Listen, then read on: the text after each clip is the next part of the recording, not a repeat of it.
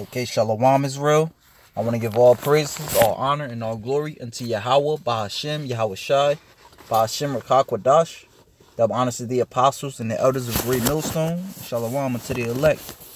And speaking on the apostles and elders of Great Millstone, right here you see the, this is the sit down up. I mean, not the sit down, the on the street, the live show that the apostles do every Saturday. Which this one, as you see, is this past Saturday, the 9th, which really is 3/9/2019. It was supposed to be 3/9/2019 that they're supposed to label it.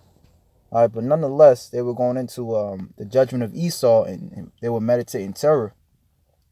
And now one thing Apostle Gabar was saying, it's not a matter of if Esau is going to be destroyed and, be judged. It's a matter of when. All right, and that's what I'm gonna name this, man. It's not if, but when. Okay, because wickedness will get judged. All right, look at us. We're in the bottom because of our iniquities, man. All right. So, which you know what? I'm gonna grab that. Let's see.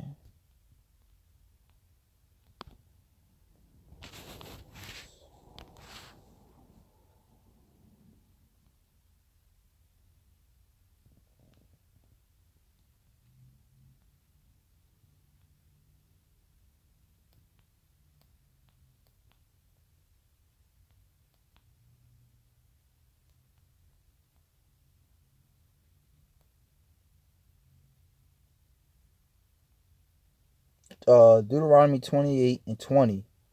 Yahweh, and this is pertaining to the Lord's people Israel, that Yahweh shall send upon thee cursings, vexation, and rebuke in all that thou settest thy hand unto for to do, until thou be destroyed and until thou perish quickly, because of thy wickedness of thy doings whereby thou hast forsaken me. And because we have forsaken the Heavenly Father, all right, because we have forsaken righteousness, because we have forsaken the path that the Lord wanted us to go into, therefore we are subject unto the curses, man. All right, we are under the lowest among the heathen. Our people hate each other. Our people hate each other more than they hate the enemy, man. They look at each other as the enemy as opposed to the real enemy, which is the so-called white man. All right. So a wickedness has a price, man. All right. The scriptures say in Romans 6:23, the wages of sin is death. All right. And the scriptures say, man, that Esau, which I'm going to just grab that, Malachi 1:1, it says, Malachi, all right, it's the burden of the word of Yahweh to Israel by Malachi. I have loved you, saith Yahweh, yet ye say, wherein hast thou loved us? Was not Esau Jacob's brother, saith the Lord? Yet I love Jacob. So if the Lord loved Jacob, and he put them, and he put them through some hell, how much more Esau, man? All right? If the Lord loved Jacob and he put them through chattel slavery and, having a woman commit adultery on them and, having them being hung on the trees, all right? How much more the person he hates, man? And I hated Esau and laid his mountains and his heritage waste for the dragon of the wilderness. Whereas Edom saith, we are impoverished, but we will return and build the desolate places. Thus saith the Lord of hosts, they shall build, but I will throw down, and they shall call them the border of wickedness, and the people against whom the Lord have indignation forever. So Esau is known as the border of wickedness. All right, like for example, over here in Jersey, right, you have PA on one side, all right, and then you have New York on the other side, all right. But when you hit PA, it'll be a sign, welcome to Pennsylvania. All right, therefore you're in Pennsylvania. So that's the same with Esau, man. All right, when you see wars happening all throughout the earth. All right. The cancer rate at an all-time high. All right. People being vaccinated, getting sick, homosexuality running rapid. All right. That's basically like that. That's basically like that sign. Okay, the wicked is in ruling, according to Proverbs 29:2. All right. So Esau is the border of wickedness, man. Esau. When you see Esau, you know wickedness, man. Esau represents wickedness, man. All right. Now, you know, hey, man, there's nothing good for the wicked. All right. And we're gonna get a few precepts, man. This is Proverbs 16 and 4. All right. This is the Lord had made all things for himself, yet even the wicked for the day of evil. So you might ask, well, if Esau's a wicked and the Lord hated him, why did he create him? He created him for the day of evil, man. All right. And if you look at it, you can look at it this way, man. All right. The Lord created evil. All right. So that righteousness can be exalted. All right. Because like they have a saying in the world, you wouldn't know joy if it wasn't for pain, man. You wouldn't know righteousness was. You wouldn't know what righteousness was, nor to appreciate it, if you didn't have the wickedness to balance it out, man. All right. But nonetheless, in the end thereof, the wicked will be destroyed. Okay. Let's get another one. This is Wisdom of Solomon 3 in verse 9. It says, they that put their trust in him, talking about Yahweh Shem Yahushai, shall understand the truth. And such as be faithful in love shall abide with him.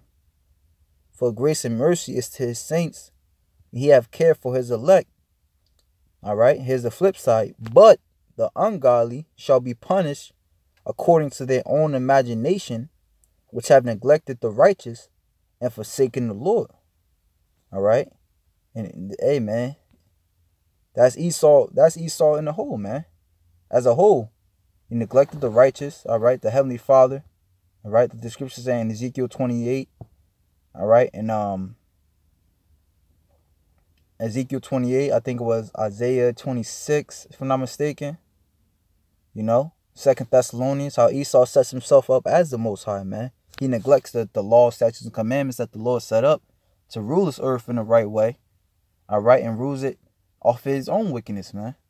I was just, driving around, I was at work or whatever, driving around, and I'm looking at these high-ass skyscrapers, and I'm thinking to myself, what if there's a fire, man? These people are done, And in scriptures, it tells us, that you shouldn't make the a house more than 3 stories for that reason, man. If it's a fire, you could jump out the window or whatever, and be safe. Okay. It says, for whoso despiseth wisdom and nurture, he is miserable. So the so-called white man is miserable, man. He is miserable, man. And their hope is vain. This is why Esau can't enjoy his rulership peacefully, man. He can't just enjoy his rulership. He got to go around fucking with the rest of the world. You know what I'm saying? He gotta set up shop in space.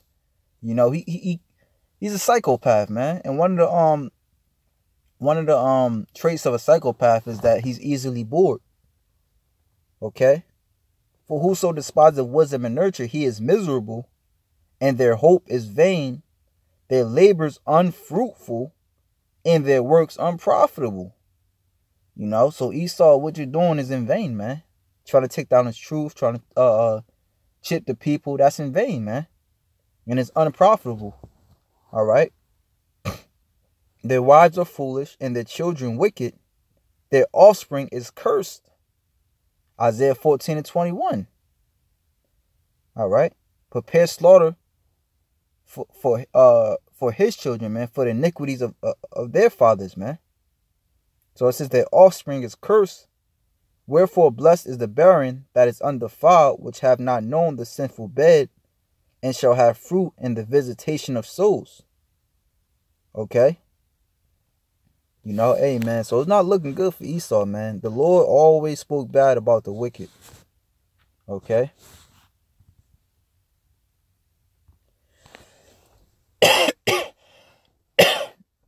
This is Psalms 11:5.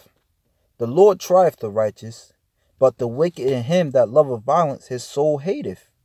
Upon the wicked he shall rain snares, fire and brimstone, and an horrible tempest. Okay? And we know that from the the ICBMs, man. Just like in Sodom and Gomorrah. What? They were the wicked, man. Alright? And the Most High rain fire and brimstone, man. And the scriptures say, well, we're supposed to look at that as an example in the book of Jude. Okay? Unto all those that should live ungodly. Let's just grab that, actually. This is, see, Jude 1:7. It says, even as the Sodom and Gomorrah and the cities about them in like manner, giving themselves over to fornication and going after strange flesh, are set forth for an example, suffering the vengeance of eternal fire.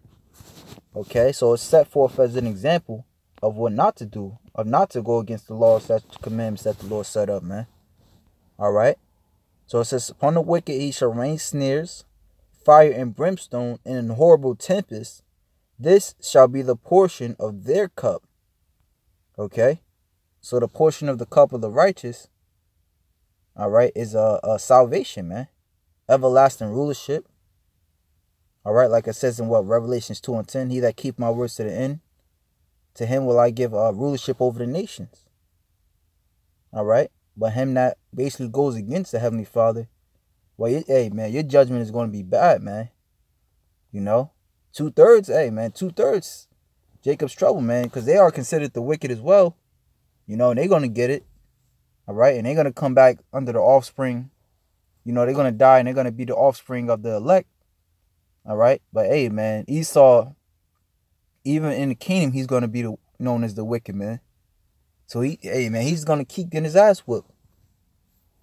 And them days going to be long, man. Them days going to be long. It says, for the righteous,